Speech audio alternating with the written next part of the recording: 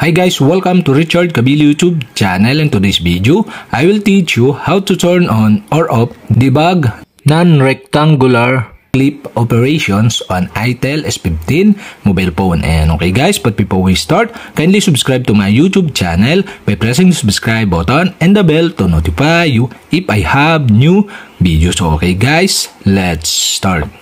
So okay guys, here in your itel S15 mobile phone, you'll have to do is go to settings.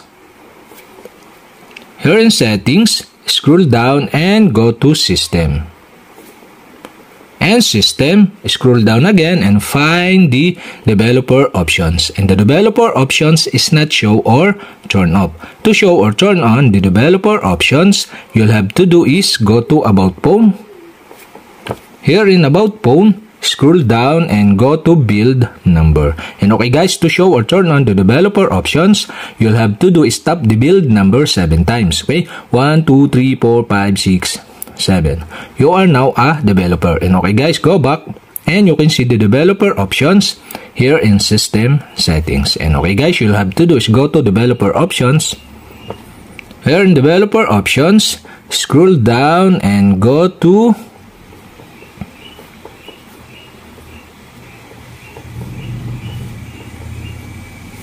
hardware accelerated rendering.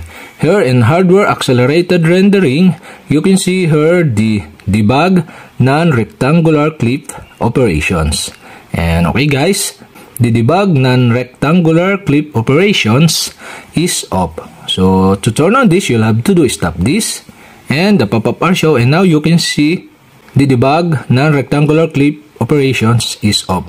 To turn on this, there are two options. So you can select the draw non-rectangular clip region in blue, or you can select the highlight tested drawing command in green.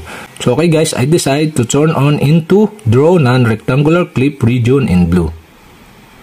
And that's it. Okay, we have successfully turned on the debug non-rectangular clip operations on itel S15 mobile phone. And okay guys, to turn off again, you'll have to do is tap the debug non-rectangular clip operations and the pop-up are show again, and now you can select the off to turn off. And that's it. Okay, we have successfully turned on or off debug non-rectangular clip operations on itel S15 mobile phone. And okay guys, if you have a question, kindly comment below.